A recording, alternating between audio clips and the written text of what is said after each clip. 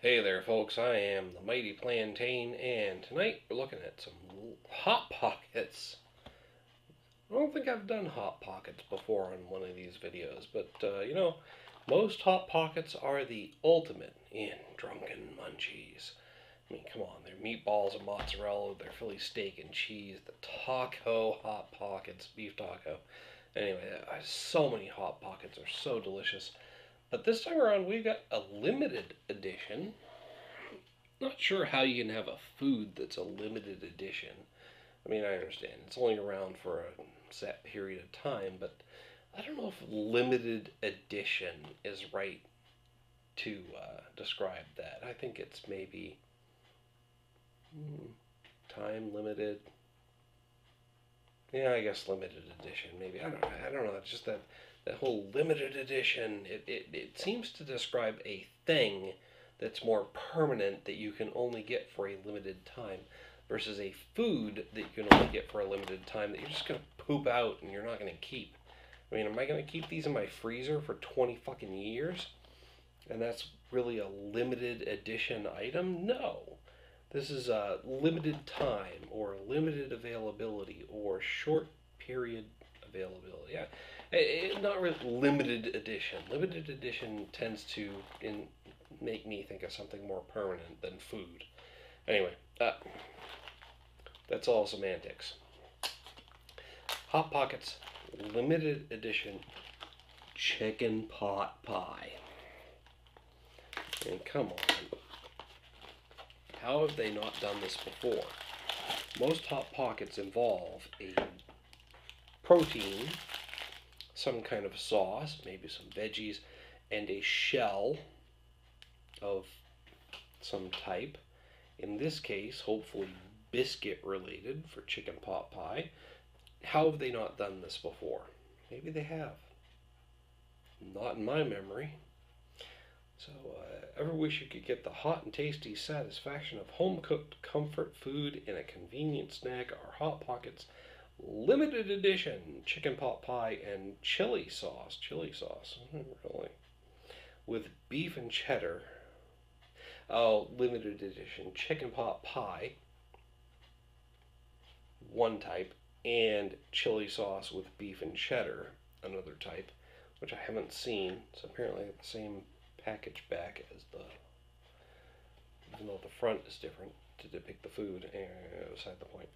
Will get you through to your next meal with a good source of protein and no artificial flavors. Prep it. I'll show you how to prep it in a minute. Cooking time on high. For 2 sandwiches, it says 3 minutes. So here's the deal. My microwave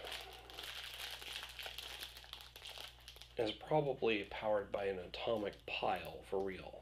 And even though there's no radiation / atomic energy really involved with nuking food, it's not really nuclear, it's microwave.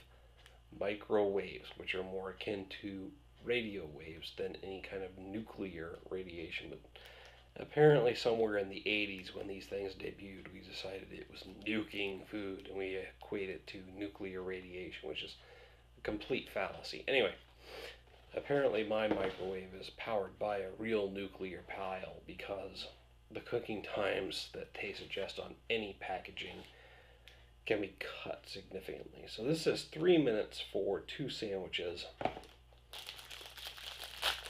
With a normal microwave, what I would suggest doing is taking that 3 minutes, cutting it to 1.5 minutes, and then flipping the product so that what was on the inside is now on the outside, and then doing the other half of the time. It's contrary to popular belief, by the way, and the girl who cooked herself in the tanning bed myth. Microwaves actually cook the same as any other oven, from the outside in, not from the inside out. Little tidbit for you.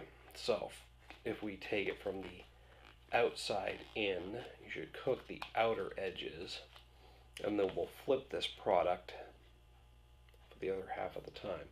But because my microwave is a little bit more powerful than you'd expect, I'm going to go, instead of 1.5 minutes and 1.5 minutes after the flip, I'm going to go probably a minute 10 before and a minute 10 after the flip. Now they got these nice little cooking sleeves with hot pockets. Now, not that I think this makes a significant difference, but if you look, what I'm doing is I'm going to go ahead and put them in the cooking sleeves, which I definitely recommend. If you don't cook them in the cooking sleeves, they don't crisp up on the outer edge like they're supposed to. This actually provides, I think it's a reflective surface for the microwaves to bounce off of and heat the internal product better. But I'm going to go one direction with this sleeve and the other direction with the other sleeve. I don't know if that makes a significant difference versus going this way, but I think what makes a more significant difference is cooking it for half the recommended time and then flipping the product so that the outside is now, or the inside is now on the outside. Like I said, because of the heating, way the microwave heats, that makes more of a difference. So I'm going to cook these up. Like I said, it says 3 minutes total. Instead of going a minute and a half, flipping in a minute and a half, I'm going to go a minute 10 flip and then another minute 10 based on my microwave's overall power being stronger than most of what I'm used to. So I don't want them overheated. Then when I'm done cooking them, I will be back to talk about the taste. So these bad boys are heated up as per the instructions I mentioned. Let's just dump them out of these sleeves because we're not going to take them on the go, so we don't need the fold and eat to go sleeves. Limited edition, which means that Hot Pockets are only going to be offering chicken pot pies for a limited time. Still pretty hot. It's been a few minutes since I heated these up. Kind of leaked out the end. If you look at that gravy there, that chicken gravy, it's got a slightly unnatural yellowish color to it. Almost looks like the lemon filling in a Hostess lemon pie. Hopefully it doesn't taste like lemon. Hopefully it tastes like chicken gravy. It does. It's kind of your typical Hot Pockets flaky crust.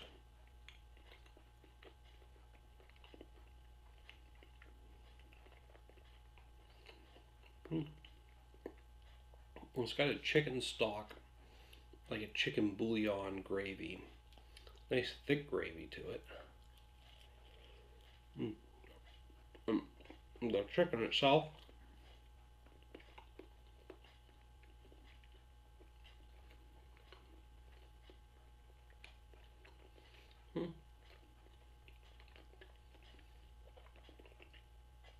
not bad.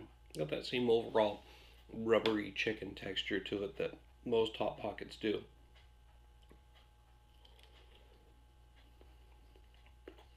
These carrots. Chicken gravy, like I said, it's a nice salty chicken gravy, like chicken bouillon, gone completely right. I was talking about, so,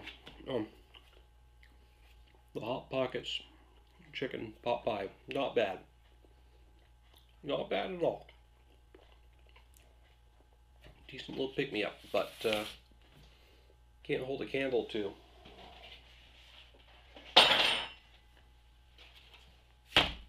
Mrs. Bud's. That's right. Mrs. Bud's chicken pot pie.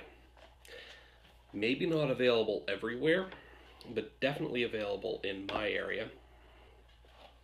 That box is angled. There's no way I'm going to get it to stand up. Maybe. Hang on. Let me try one more time here. Mrs. Bud. My God, my dear. You make a delicious pot pie. Look, this comes from a refrigerated case. You can heat this up in 5 minutes. It's got a delicious, flaky crust. Peas, carrots, chicken, not that rubbery processed chicken, but a delicious, smooth, chewable chicken. And the gravy. Oh my God. the gravy. Mm.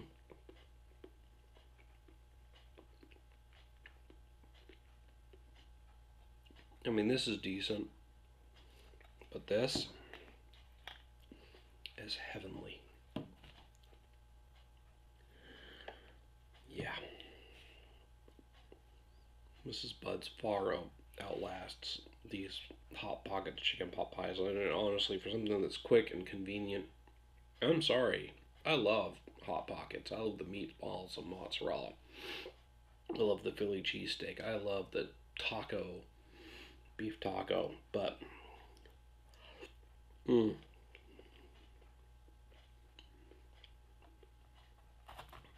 you want chicken pot pie,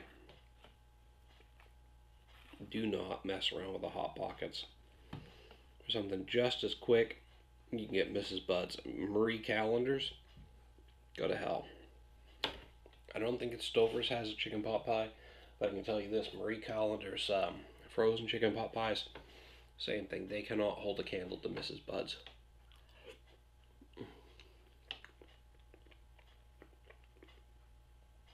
And these pot pies are amazing when you're sober, much less after a few drinks. They are just heavenly.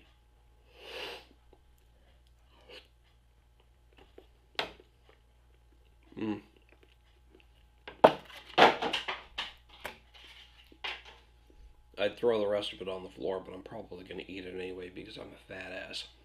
But I'm definitely going to finish Mrs. Bud's first. This is where it's at, folks. You want a good chicken pot pie. It's quick and easy after several, or in my case, many drinks. Mrs. Bud's.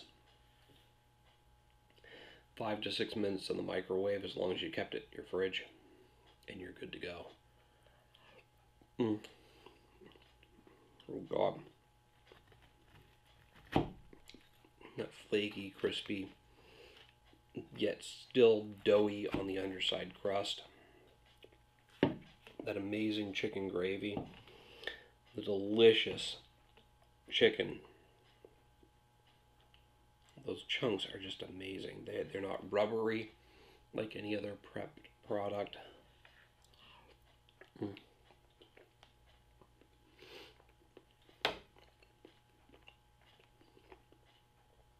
Delicious.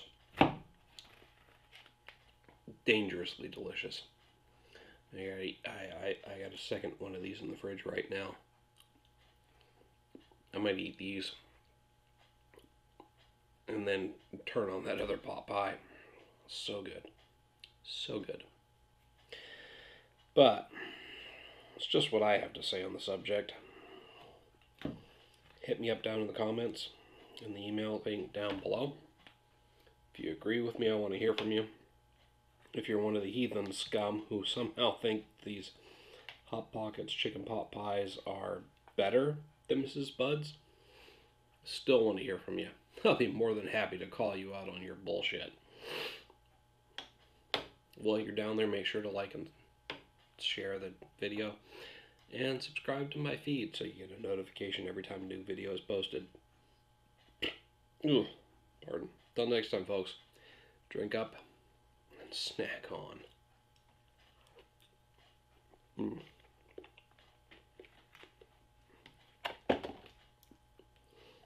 That's right. That's right. I teased you with Hot Pockets, but snuck up on you with a stealth review of Mrs. Bud's. How do you like me now?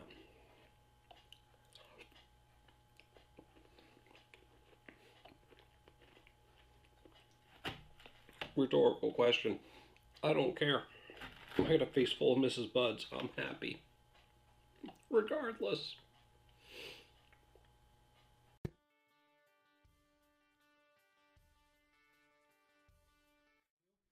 Now, a little while back, we did a bit of a comparison with the Not Your Father's Hard Root Beer review. Thanks for having me. Oh, thanks for the beer, man. So, highly recommended by you. The Extreme Beer Fest this weekend. We'll be able to get a hold of, I believe it's the American